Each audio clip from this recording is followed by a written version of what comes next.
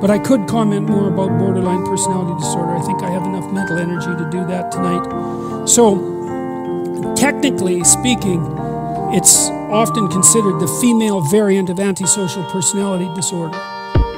So it's classified, or it's classified in the domain of externalizing disorders, acting out disorders.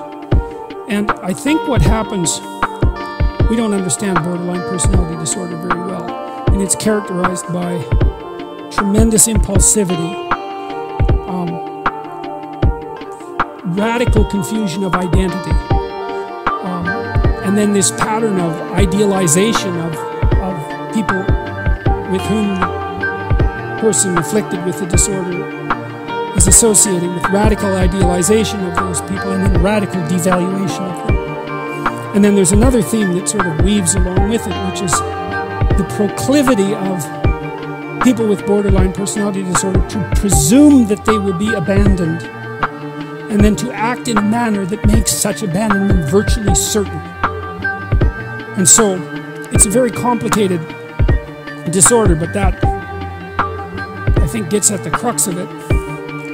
One of the things that's interesting about people with borderline personality disorder, in my experience, is that they're often quite intelligent. And you see in the person with borderline personality disorder something like the waste or the squandering of tremendous potential. They seem capable of thinking through the nature of their problems and analyzing them and discussing it, but not capable whatsoever of implementing any solutions. And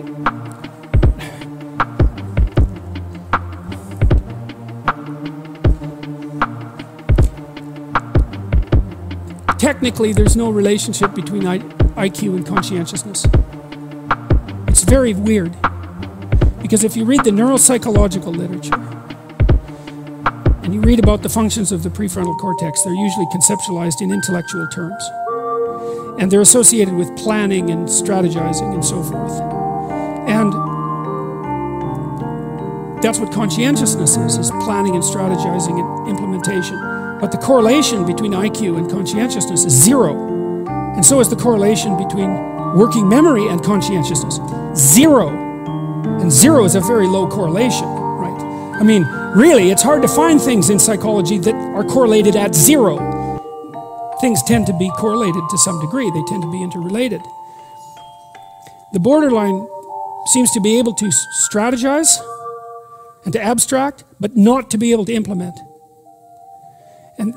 And so the intellect per se seems to be functional, but it's not embodied in action. So it can be frustrating to be associated with someone who has borderline personality disorder, because they can tell you what the problem is and even tell you what the solution might be, but there's no implementation. So maybe something went wrong developmentally. We don't know exactly how these sorts of things come about. The other thing that seems to be characteristic of people with borderline personality disorder is that they remind me very much of people who are 2 years old. And in some manner, like people with borderline personality disorder can have temper tantrums. In fact, they often do. And now and then you see a temper tantrum, and they're usually thrown by 2-year-olds, right? Most people grow out of temper tantrums by the time they're about 3. They're very rare at 4, which is a good thing, because if they're still there at 4, that is not a good diagnostic predictor. That's actually a good diagnostic predictor, but it's not the kind that you want. And, it's funny the way that we respond to 2-year-old temper tantrums, because the 2-year-old will throw themselves on the ground and beat their hands and their legs on the floor and scream and yell and turn red or even blue. I saw a child once who was capable of holding his breath during a temper tantrum until he turned blue, which was really an impressive feat. You should try that, right? It's really hard. You really have to work at it. And you see that in adult borderlines. They'll have temper tantrums. And the funny thing is, when a 2-year-old does it, it's like it's a little off-putting. But when an adult does it, it's completely bloody terrifying. And it happens very frequently with borderlines. And so I would also say, to some degree, they didn't get properly socialized between that critical period of development between 2 and 4. And you see the same thing with adult males who grow up to be antisocial. Because a large proportion of adult males who grow up to be antisocial are aggressive as children, as 2-year-olds. So there's a small proportion of 2-year-olds who are quite aggressive. They'll kick and hit and bite and steal if you put them with other 2-year-olds. It's about 5% of the males, smaller fraction of the females. But most of them are socialized by the time they're 4.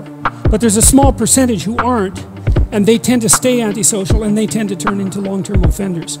And the critical period for socialization development seems to be between 2 and 4. And it seems to be mediated by pretend play and rough and tumble play and those sorts of mechanisms. And if it isn't instantiated by the age of 4, it doesn't happen.